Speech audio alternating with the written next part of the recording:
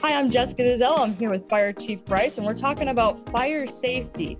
Chief Brice, what do you have for us as far as your best fire safety tips? Okay, well, good morning and happy holidays to you and everybody. Well, firstly, for me, I'd ask everybody to go on to the Okotoks Fire Department Twitter account where we're doing a countdown to Christmas. And during that, there will be fire safety tips and a little bit of festive fun with some of the firefighters telling some jokes that maybe you would have got out of a Christmas cracker. So one, you'll meet all of the different firefighters, but also get some really useful safety tips while you're doing that. And that's at Okotoks Fire DEPT.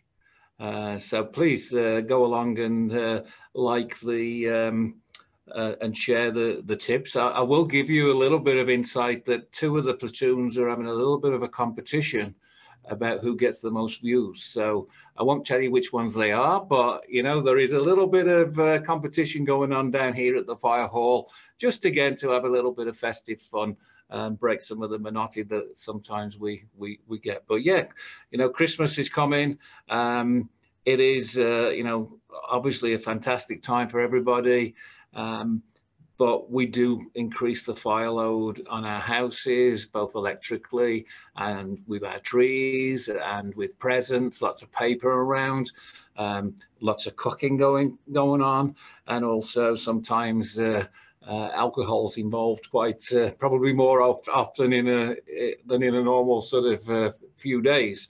So all these sort of things lead to various elements of safety that we can talk about. You know, when you're doing any lights, whether it's outside, inside, on the Christmas tree, make sure you check them, make sure you check any power bars or cords that you're going to use. And again, use one outlet for each plug, don't overload the circuit. So, you know, just in preparation for Christmas there, really. Obviously, we're in that time of year where we're getting a lot of snow. If we're unfortunate enough that we do have a structure fire, and obviously you know that we use the water to put out the fire from the hydrants that we provide in the town, and if that's covered in snow and we can't get to it, that will really slow us down. So when it snows, it's a good idea to make sure that you clear the hydrant a good 3 feet all the way around. It means that we can get straight in and access that, and you know, be able to put the fire out a little bit easier and quicker for us. Another good precautionary tip is the smoke alarms and CO2 alarms. We're going to be doing extra cooking. We might have had a little tipple when we're doing the cooking and maybe forget things. And you know, it's all good fun, Christmas spirit. But you know, taking those extra steps and making sure that your smoke alarm or CO alarm is working. Give it a test every month. Good month to do that. Make sure it's working before we do that extra baking and cooking that turkey, which I'm a big fan. I love turkey. So even though there might only be one or two of us at home, we'll be doing a 20-pound turkey. So that'll be great.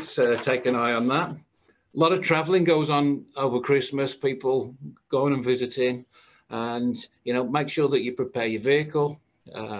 Again, weather conditions here in Canada and Alberta, you know, we know we're going to get snow. We know it's going to be cold.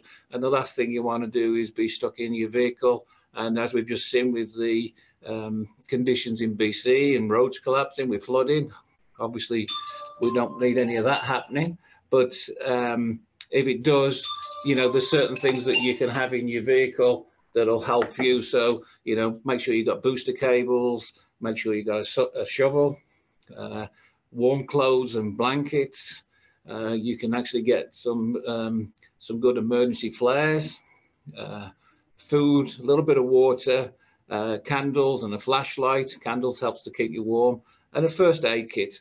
And it'll help you, or if you see somebody else that needs some help, you'll be able to help them a lot better.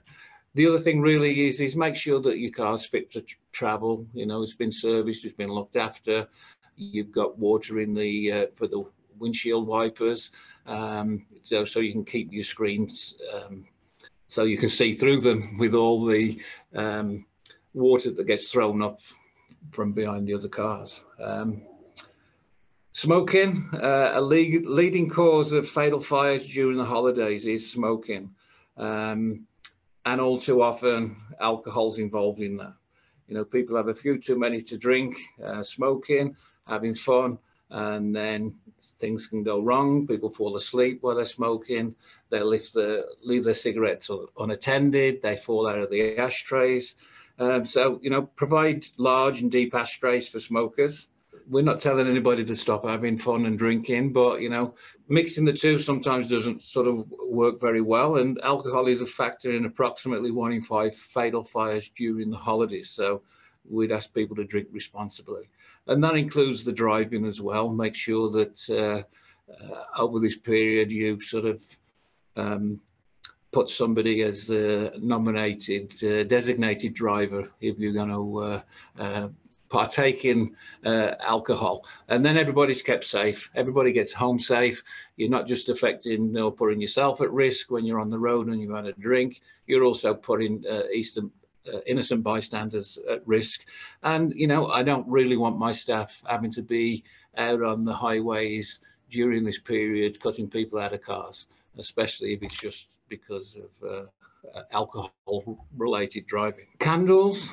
See a lot of candles at Christmas, a lot of scented candles. And again, with the candles, a lot of them do come with their own holders now, but certainly, you know, you want a good sturdy holder for the candle. So as it burns down, it's not pouring hot wax over things. And, you know, that can get in then and cause a short circuit if it's on an electrical appliance. So make sure that we do that. Make sure that they're out of reach of children and pets, so they don't get knocked over. Keep them away from anything that can burn. So, you know, your Christmas decorations, the trailing tinsel, you know, make sure they're well away from that. Nothing can fall on them and catch fire. And then make sure that if you're leaving the room, especially when you're going to bed or you're leaving the house, that you extinguish the candles, and that'll keep everybody safe. And I guess lastly from me, really, in terms of safety tips, is the Christmas trees. And we've got the real trees, and we've got the, you know, the fake, if you like, manufactured trees. A lot of them now are built to safety standards, so generally are not catching fire. But remember, you've got electrical lights on them. They can catch fire. Various decorations that all add to the fire load. So first of all, don't put any lighted candles on your Christmas tree. With your real Christmas tree, it's really important to give it a little bit of water to keep it sort of moist and stop the needles from falling off and drying out, because when they dry out, that's when it becomes a higher fire risk.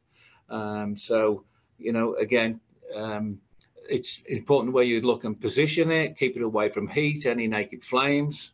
We've already said about the candles. And again, with your lights, before you're leaving home or going to bed, it's a good idea to turn your lights off or have them on a timer so they're going to actually go off and they're not on all night, where they could potentially overheat. So yeah, those are a few of our safety tips. Again, I'd say we do have some more on the town website, so oketopes.ca/holiday safety. You can find all these safety tips there. And again, please go and take a look at our Twitter accounts. There's always, throughout the year, there's always good safety tips, but also some, you know, give you a good insight of what's happening at the fire department. And certainly I posted a few things there yesterday. But the main thing at the moment is our countdown to Christmas. You'll get some safety tips and a little bit of fun from all of our firefighters. Perfect. Well, thank you so much. You have a great rest of your day and Merry Christmas. And the same to you. Like again, I say thanks for the opportunity for doing this. We really appreciate your support.